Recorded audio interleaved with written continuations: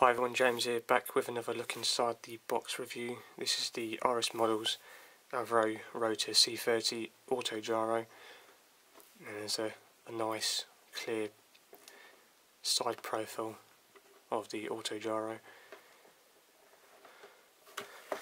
And around the box there is some safety instructions, the website of RSmodels, the scale. The other side are some other kits in the range. Two more autogyros here. On the back is the colour schemes. You get 4 options. One's Great Britain, Yugoslavia, Czechoslovakia and Norway. Then have a look inside the box. Just get one bag with one sprue sheet,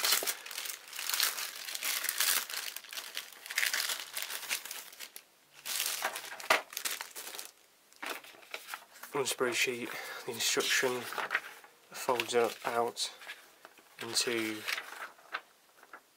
A4, I think it is, might be a little smaller, decal sheet, and the clear parts on, I'm going to say it's plastic, but not, there's a certain word for it.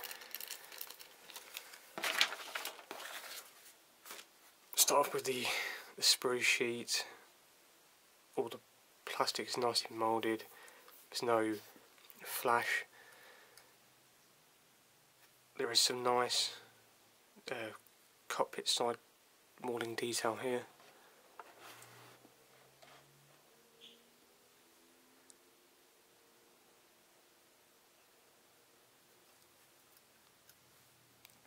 Fuselage halves, the engine and the prop that goes onto the front of the autogyro of some, that's the engine exhaust manifold,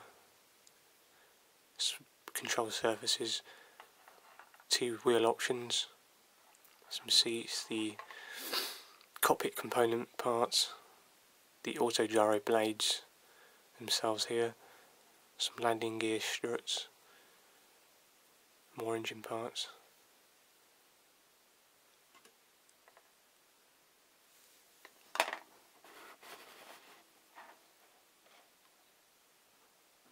So that's the plastic parts.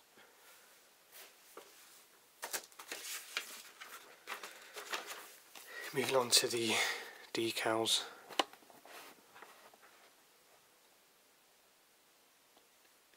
They're in good register. Decals line up, there's no mismatch or print of them. They're thin, they're a bit on the shiny side. Not sure, 4 options there.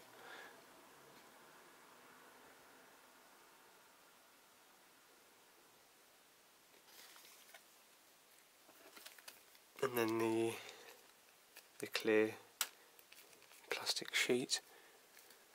Again, it's clear, there isn't no mismatching the border for the frame for the clear parts,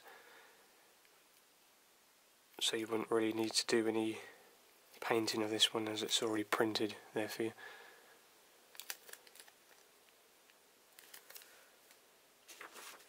And lastly, the instructions.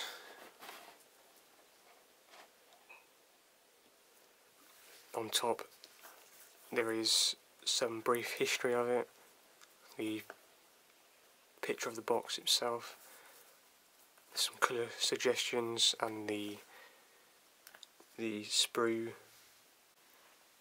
plan down below here. And over the page, steps 1 is adding the cockpit floor, seats, instrument panels, the front bulkhead and tail wheel, then immediately sealing the 2 halves together. Steps 2 is adding the rear control surfaces, and the landing gear, and there's a front view of how it should look.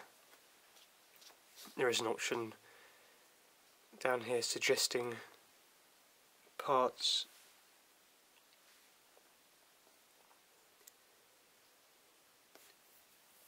Number 5 or 20 should only be used on the 1 or 2 scheme.